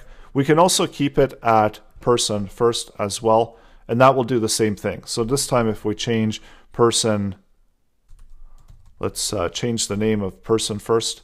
So now the message is hello, Lisa. So that was something to keep in mind as well, and we are going to look at this in the later lessons. But essentially, when you use this, it refers to the current active object, and that's what's known as the this keyword. So whatever the owner of this particular object is, and that's person, that's where this is going to take place. And this is a keyword in JavaScript, and it can be used in a number of different ways. So that's just one way to use this. There's also a short format as well, where you can take person1, and we're going to create a new object, and then list out all of those values. So we can give him a first name, and this is separated by the colon. So the one on the left-hand side, the property name, doesn't need to have quotes around it. And the property one, you can list them out. So we can do last. And in this way, it does always look a lot neater as well. So I'm not going to list out everything, but I think you get the point there, that person1 and person. And then if you want to update content in person1, you do it within the same thing, where you can do first and then equals. So you can do something like Lawrence if you wanted to, and so on. And then now person1 is going to contain that new value. This again is a nice way to work with JavaScript objects. And there's one other thing before we conclude the lesson. There's another way. So we saw that if we want to retrieve the information, we can do it within the same way that we're setting it up. And there's also another way, and that's going to be the bracket format. So we can do the same value within brackets, where we use the square brackets, and then we indicate the property name in order to get the value back. So we could do something like person first, or we could do person last. And that's going to be actually equal to doing person first, person last, and so on. So those are two equivalent ways. And you can even set the values within this type of format. And generally, this is a little bit longer. Doing it within this type of format, it's a little bit more dynamic. And I'm going to show you an example of that coming up in the upcoming lessons as well. So now I've got an exercise for you to take a look around the room, or to think of something that you own and describe it as a JavaScript object. So if you have a car, for instance, do a full description of the car as an object. So list out some of the traits of it. So if you have a car, you can create an object called car and then update it and update the values that are contained within it. Welcome to exercise 3, where we're going to create an object, a JavaScript object. Previous lesson, I showed you how to create an object, and now it's up to you. So if you want, pause the video, and I'm going to show you how to create an object. So the objective of this exercise was to think of something that you can create an object out of. And most typically, the easiest one is a car. So that's what I'm going to do as well within this example. So first of all, we declare our object, and then we have the ability to add in values into the object. And we could have also done those properties within this type of format as well. So we could do something like color. And I don't actually have a red car, but always wanted one. So that's good enough. And we'll just, we'll do it within this type of way. So comma separated out. Maybe we can have year of the car. So it's a 2010. And we can have a make of the car. How about a Corvette? Brand, so I believe it's Chevrolet, and so on. So you could do price, whatever the price was, how much you paid for it, 50,000, and so on. So really it's just get comfortable with JavaScript objects, get familiar with them and how to create them, and then also how to retrieve back those values. So let's update, and let's take the value of car, and we're going to update it here within our H2. So instead of message, all we have to do is update this and output it. So we'll just do concatenate it together, add in space there. Again, car make, and let's see what that looks like. So red Corvette. And play around with those numbers, move them around, output them, also put them within your console, and be really creative, have some fun with it, get familiar with JavaScript objects. Great job on making it this far into the course. Next, we're going to look at arrays. Arrays give us the ability to hold multiple values within a single variable. So just as we saw before, where we create a variable, you can give it a name. So I'm going to call it my array, or how about we call it my array 1, in case we want to create a few different arrays. Now, arrays have some built-in functionality as well, which we're going to be taking a look at. So the first thing that we're going to do is create an array. So an array is indicated with the square brackets. And arrays are different than what we saw within the objects, where the objects had a property and then a value associated with it. Arrays are a little bit different because arrays are a list of items. So essentially, starting at 0, so the first index item value is 0. Let's add in some values. So we'll create a string there, and we'll create a second item there. We'll create a third item there. We'll create a fourth item there. And notice that the data types, they always take that same format. So you can see that these are strings, this is a number, this is Boolean. So let's refresh, and let's take a look at what's contained within my array. And you see that we've got all of those values, but instead of the way that the object had it, where it had the property and then the value, we've just got a number. And this is an index value. Another interesting thing here is that we've got a length. So we can actually retrieve back the my array, and we can get any array's length, and we can see how many items are sitting in that array. And that's actually really super useful. And we're going to be making use of that later on as we go through the course. So next, let's look at how we can retrieve back those values. So we know that within the objects we could specify, and we also saw these square brackets within the object as well. And we could specify it. So this one would have had first, that would have been last, that would have been age, and so on. But we don't have those same values in order to retrieve them. All we have is a number that they fall into this list. So this is the first one, but arrays start at 0. So in order to retrieve that, we have to indicate that my array 1, 0, and then the next one is 1, then the next one is 2, and going all the way to 3. So in order to get the last value, it's going to be 3. It's not 4. And that's sometimes kind of confusing with arrays because they do start the index at an earlier value. There's also ways to add in values within the arrays as well. So just as we saw earlier with the objects, where we can take the object name and then grab the index value. So if we want to take 2, and if we want to put in a different age, let's see what happens. Let's refresh. And now let's see what the value for my array 1 and index 2, which is the third item. I know, a little bit weird and confusing, but you'll get used to it. So that's 40. So we can do the same thing where we can update any one of those values, and all we have to do is reference the index value. So if we want to turn Lawrence into Lisa, now if we list out the array, we see that the array has actually changed. So it gives us the ability to change the values within the array, work with them dynamically, and so on. So we can also, so you're probably wondering, okay, well, what if I take the my array and I don't know what the next index value is, and let's say I guess that it's 50, and I'm equaling it to test. So what do you think has happened here within the array? So when we call back the array, the weird thing happens that we've got actually 51 items within the array. There's only 5 that actually have values, but the length of the array is how many items we have. So we effectively actually created 46 empty items, and that's what's going on here.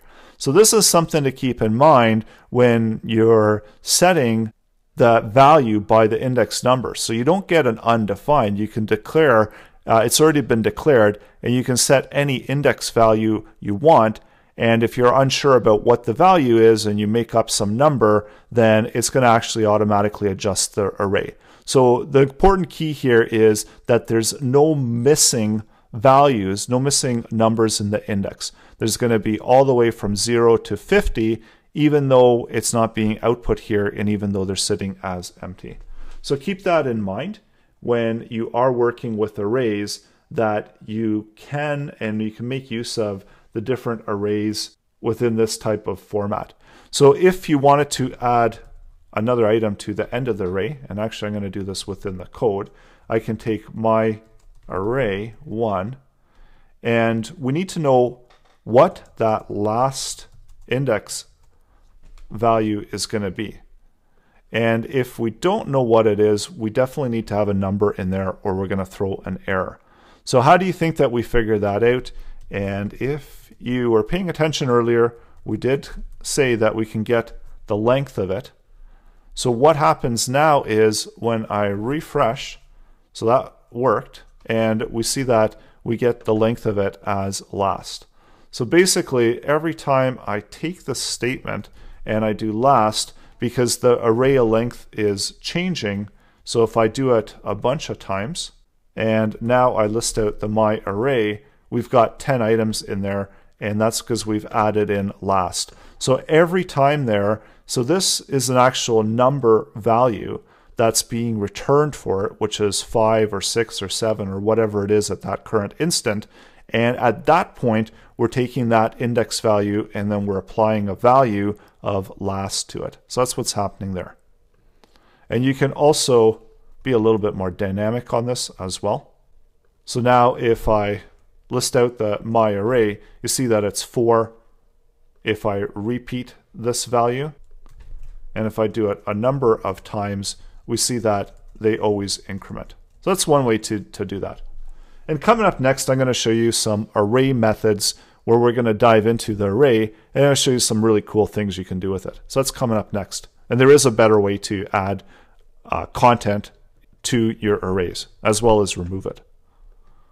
Let's go back a few lessons where we looked at comparisons. And we saw that whenever we output something where we have 5 equals 5, and we see that it returns back a Boolean value. We could do 5 is less than 9, returns back true. 5, or we could pick another number, is greater than 2, true, greater than 9, false. So we saw when we do these comparisons, we return back a Boolean value.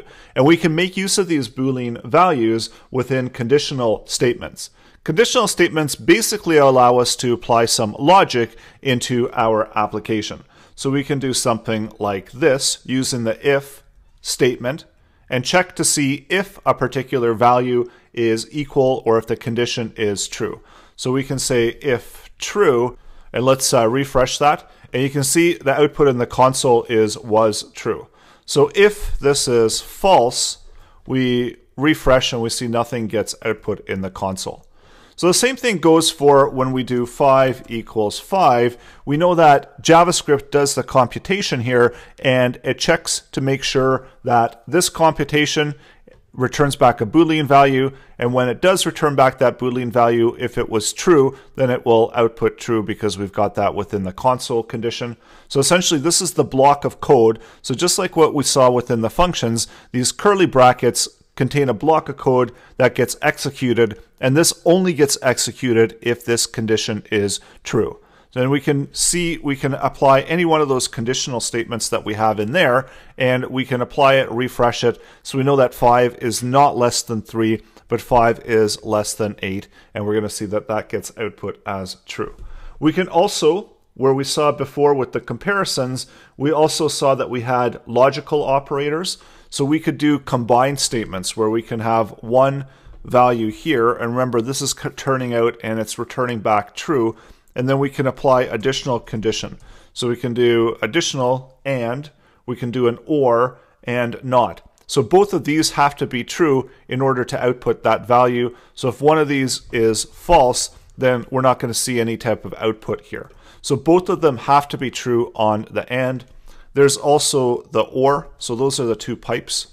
So if either one of these is true, it's going to render this block of code. So even if one of them turns out to be false, so we know 5 is not greater than 8, so we see that it still renders that out. So that's the condition there, that both of them have to be true, and if both of them are false, so both of them turn out to be false, then we render out nothing, because those two lines indicate that that is or. So or, so if this is true, or this is true. So let's bring this back down just to the one condition there and refresh it, and we see that it's not coming out. So let's 5 less than 8 value when that condition is false, when that comparison is false, we can use else in order to output something. So if this is not true, we'll take the console log statement and write out, or we could have said false. So now what's happening here is that we're looking at this comparison. We're seeing that this is returning back false, the Boolean value of false. So we know that it can either be true or false. So it's returning back false with that condition.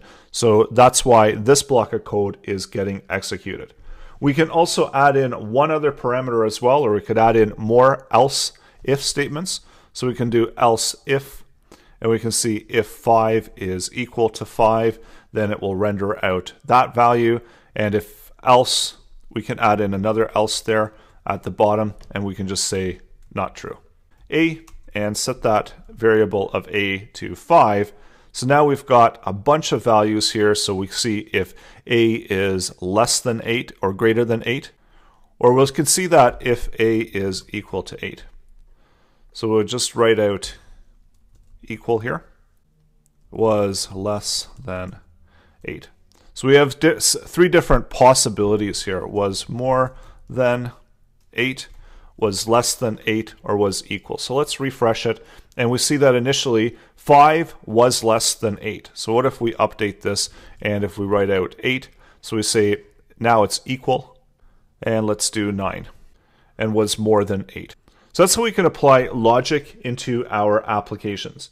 So now it's up to you. Give it a try, create a variable, update the number, and then see all the different types of conditions and outputs that you can produce. Hope you had an opportunity to try that out. So let's introduce functions. And when you combine some of these fundamental core concepts of JavaScript, you get a lot of really cool functionality. So I've updated the onClick to send a value of 5 into a function called check. So let's produce that function, and we'll have our number within here. And for now, let's just make sure that everything is working properly.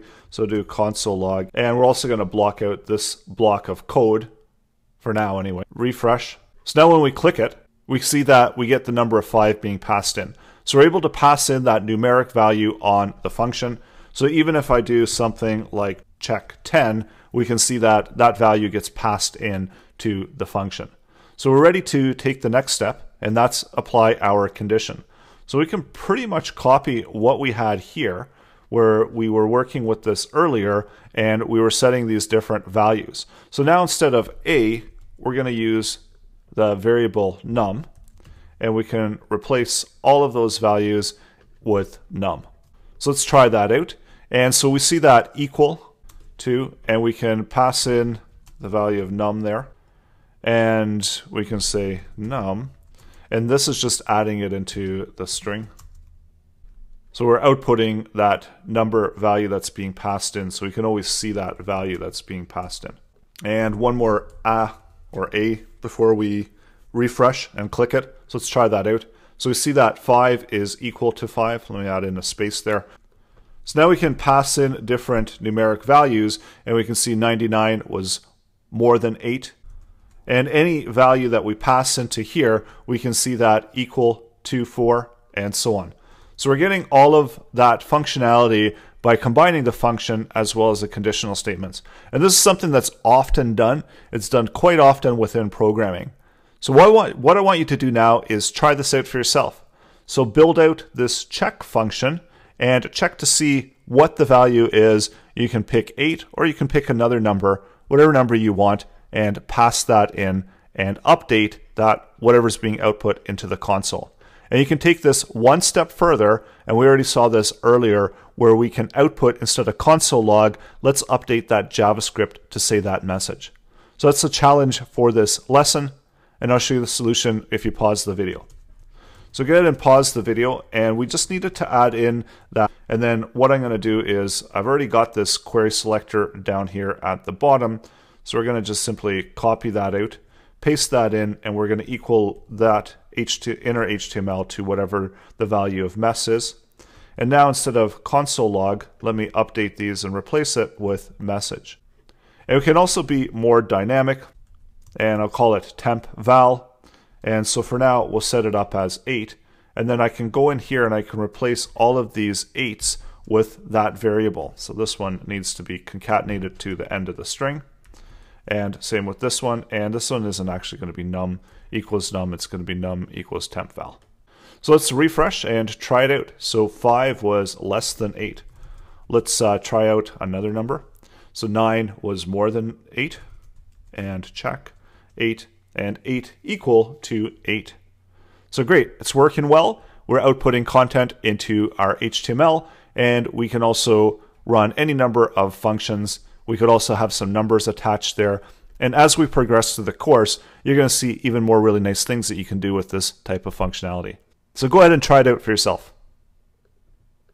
In this lesson, we're going to be looking at loops. And what do loops do? They give you the ability to save you time by writing out a bunch of code really easily. So we can execute a block of code any number of times. So let's set up a more typical for loop. So we need to declare a variable that we want to use. We're going to set up using x. And then we're going to use that condition that we saw in the earlier lessons. And we're going to check to see while x is less than 10. And then we need to wait out of our loop. And don't forget, you need to wait out. So that's the increment of that loop value. So what is a loop going to do? So we'll see within the console. And what we'll do is we'll just console log the value of x. So we see that what happens is coming in, x is set to a value of 0. So it outputs that value in the console. And then once it finishes executing the block of code, it goes through this again. And while this condition is true, it's going to continue that value. So at this point, when x reaches a value of 10, 10 is no longer less than 10. So that's where we break our loop. And all the time, every time we're iterating through, we're incrementing x by 1. So that's the quick and easy way to create loops, which give you the ability to write code multiple times.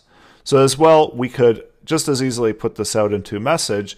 And the thing with message is, though, it's going to overwrite whatever the last value is. So we're going to end up with a 9 in there. So it's not going to show as nice and neatly as we saw within the console. So there's a bunch of different types of loops. So for loops are some of the most common ones. They're also used often in conjunction with arrays. So let's set up a quick array. And I'm just going to use numbers within the array. And we saw that with arrays, we had a length value. So we know that we can loop through while x is less than the myArray length. And we also saw that arrays start at 0, so we can keep that value there as well. And then instead of outputting it, I'm going to go back to the console message so we can see the full output there. And instead of outputting the whole array, we're going to select each array item as we iterate through it. And you can see that what it did is it simply looped out and looped through all of the items in the array and executed out those numbers that were contained within the array. We can also loop through objects as well. So we've got an object here, and I'm going to create a really simple object here. So give it first. So first name and last. And you can have any number of items here within the object. So I'm going to just create a really quick and simple one. And if you want to loop through the values within object, you can set as variable x in my object. And this gives us the ability to loop out those values, so we can console log out.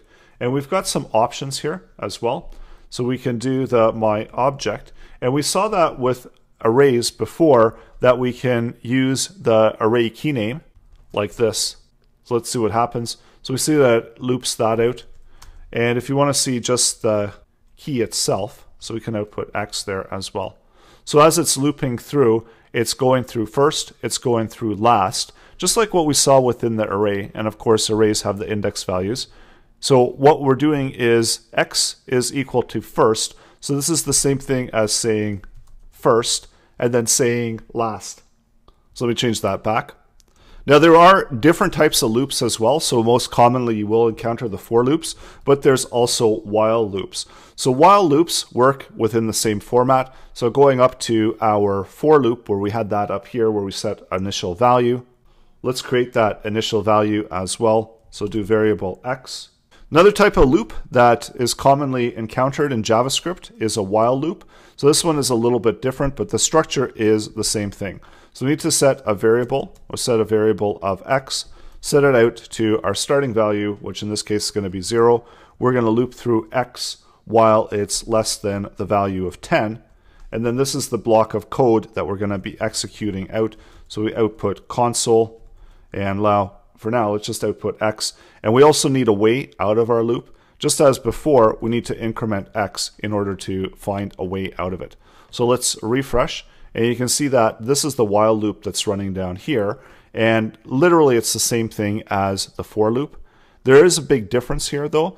So if I do set the value to 10, we see what happens here is that it doesn't run at all.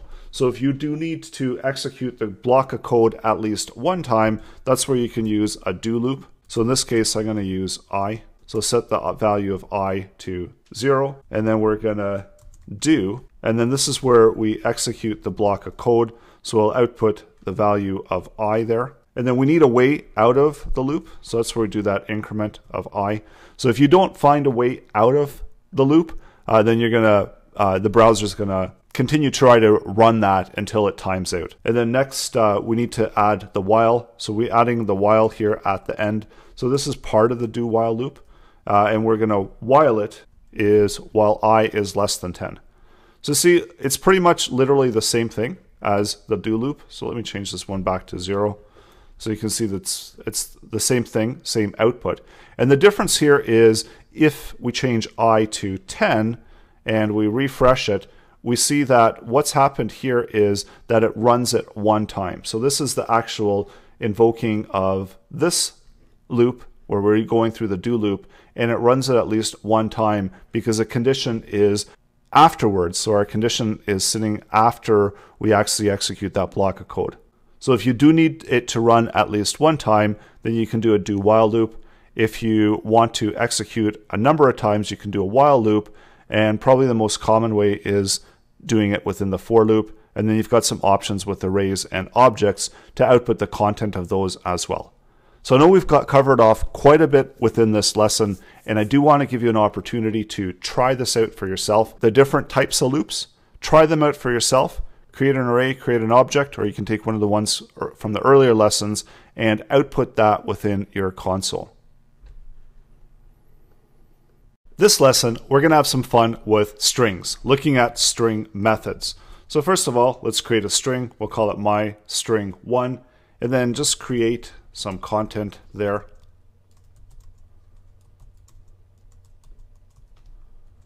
And now we can use that string, and we can, just as we saw with arrays, we can do my string1 and we can get the length of the array. So basically that's going to tell us how many characters are available.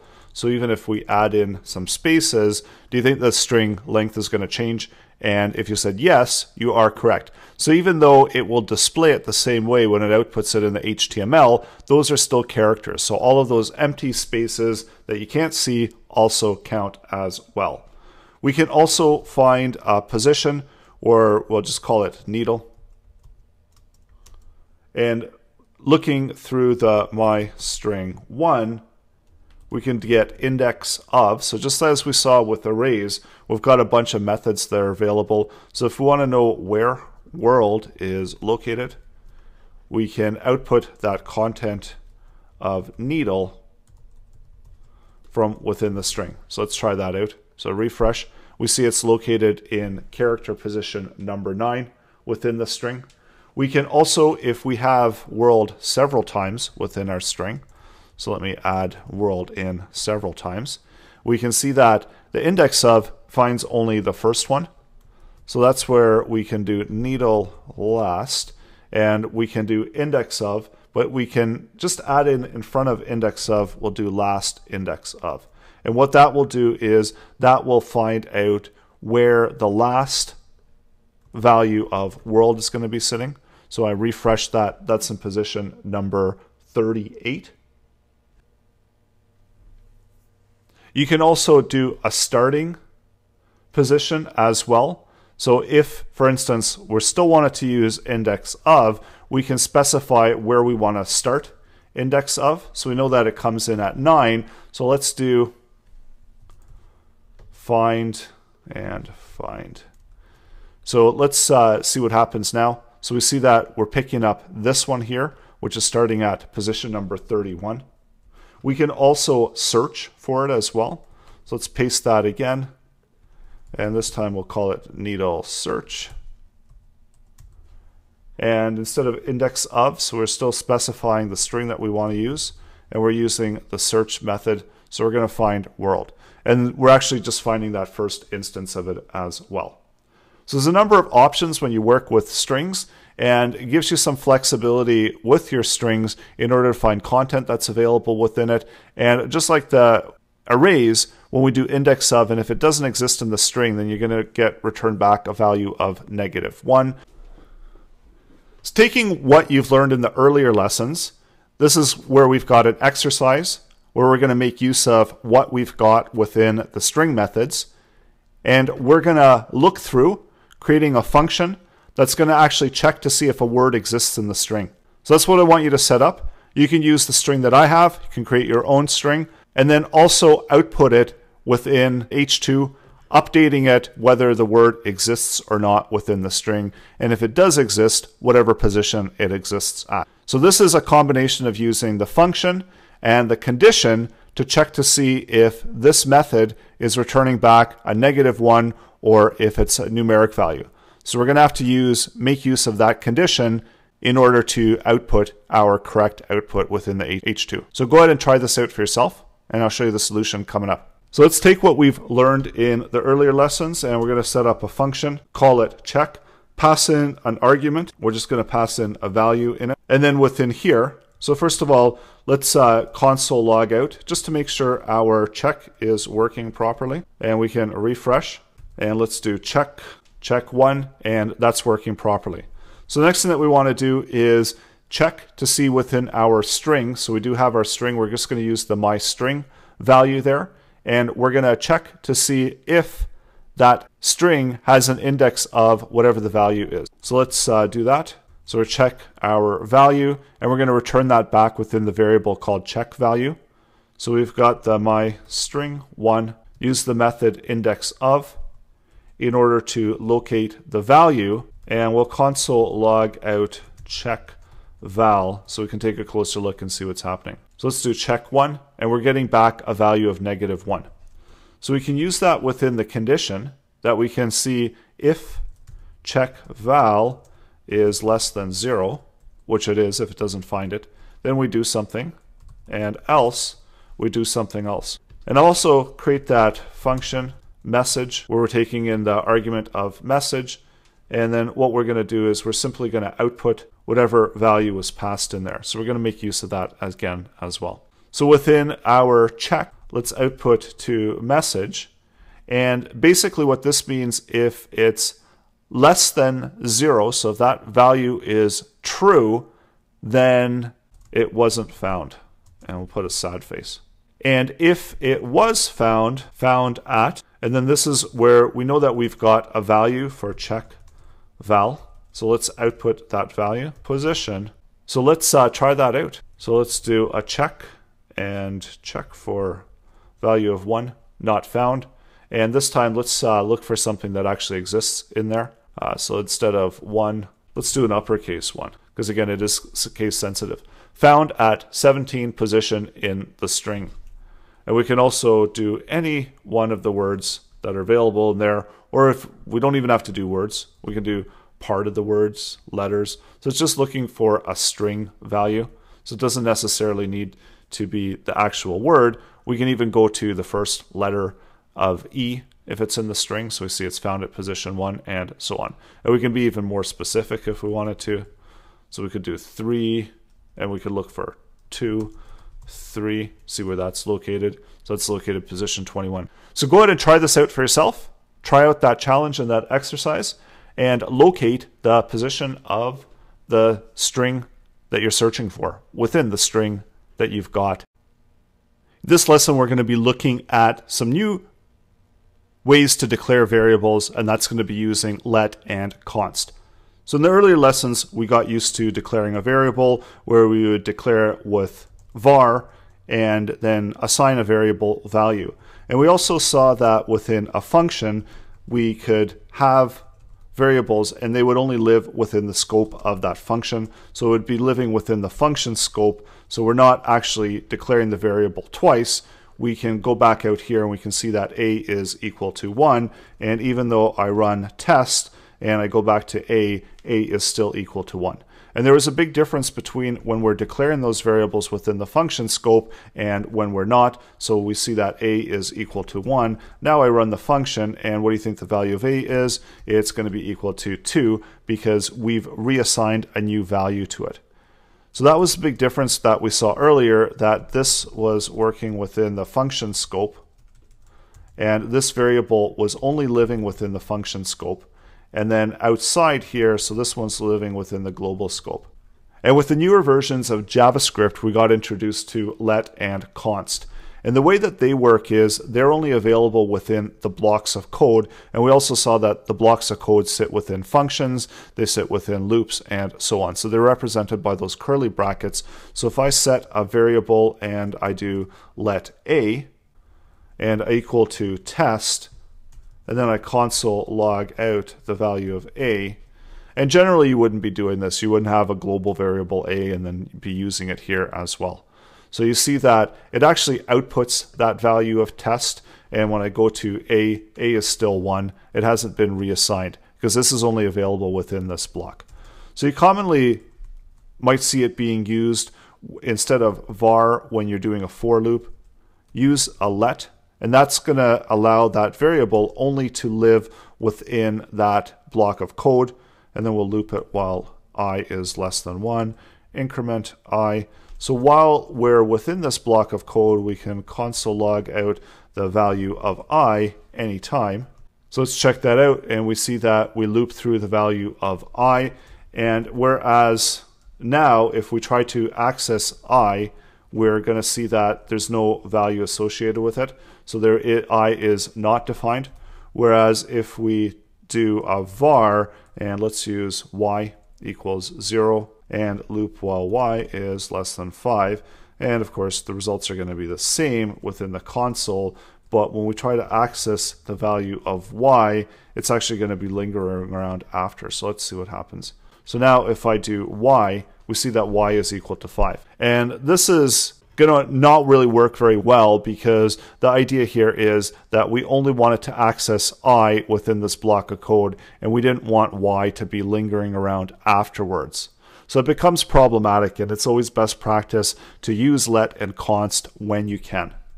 And the difference between let and const is that once you're setting a variable, so let's say for instance you've got const this time, so we'll use a as well. So we set a variable for const, and then we take const and we try to change it to world, and you're going to see that's going to throw an error. Whereas if this was let, then that would be fine and it wouldn't throw any errors at all. And within this block, the value of a would be, the value of a sitting in here would be world. So that's the difference between let and const.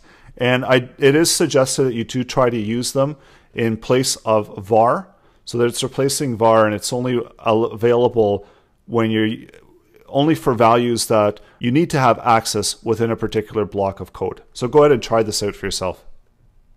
This lesson we're going to be taking a closer look at the DOM, the document object model, and this is again that representation of what's being output, and this is generated by the browser. And when we access the document object, we saw we've got a ton of different methods that were available. So when we do something like document, we see we've got all of these methods. So we can get the URL, and this gives me the URL of the web page. We can also do document. All of this is available for us. So we can do document body. So this is all of the contents within the body tags, which we can automatically grab and then make use of as needed. We can even do document. So everything is contained within here. And there really is a lot of stuff here that you can do with it.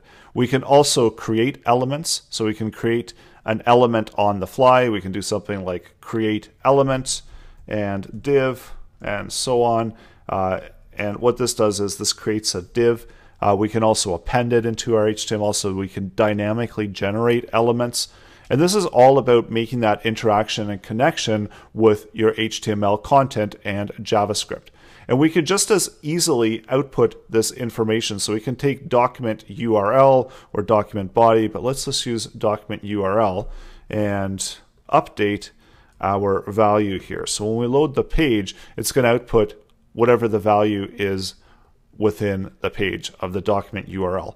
So these are all values, and just as we saw with the objects, in fact it is a giant object with a ton of information in it, we saw that we can access object data by doing the object name and then the property, and we could go in and we could access that information as a string value. And that's just what's happening here.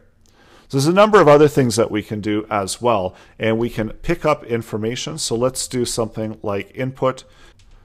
So basically what happens is you can actually grab this value from your document object and then use it within your JavaScript. So let me show you how. So we'll keep that same message, and then within message, what I want it to do is I want to take the value of input and I want to output it within my H2 element. So first of all, let's grab that value, and we'll just create temporary holder for that. And using the document object, we can use query selector, and there's a bunch of other ones as well. So we can get element by ID, so that's another popular one. And here you just need to specify the ID. So the ID is my input. And now if I console log out temp, let me show you what happens. So we'll refresh, we click the button, we're logging out that value there. So we can take this and we can actually get a value of it. So click, and we see that whatever value is contained within there, we can output within the console. So then we're not far away from outputting it within our HTML. So let's create one, and we'll just call it output. And what this will do is this is going to take that document object. So sometimes what I like to do, if there's an element that I'm going to be using often, I'll set up a const for it. And this can be my element, or whatever we want to call it, that we want to output, and grab it as we did before using the document, because it's all contained within that document object. And we can use the get element by ID, and then of course then we'd have to still add in an ID to that. So I'm just going to use query selector, and if you have more than one H2s, you could be in a little bit of trouble here. But query selector will just grab the first one by default. So now this is contained within the element, and I can actually output it, whatever that content is, using the my element. And I can add in these functions, the inner HTML, and then whatever value is being passed here. So just call it message, and then within here, actually I'm not going to call it message, I'll call it mess. So let's refresh, and let's just do an output and test that out. So it's updating that message. That's exactly what we want. So what we want to happen is when we click the value, I want it to output this value into the HTML. So knowing and seeing what you've learned in this lesson, what I want you to do now is pause the video and complete this task. So update that content that's contained within the H2 element whenever you click the button. This has to overwrite whatever is written in here. So try that out for yourself, and I'll show you the solution coming up. So now for the solution of this challenge, and what we wanted to do was output that value, this value into the HTML element, the H2 HTML element. And the solution actually was really easy, because we had done quite a bit of the work during the lesson. So now whenever I click it, you can see that whatever value is contained within here is actually being output within that element. So go ahead and try it out for yourself and create this type of functionality where you've got an input field, you click a button, and then you output the content within the HTML.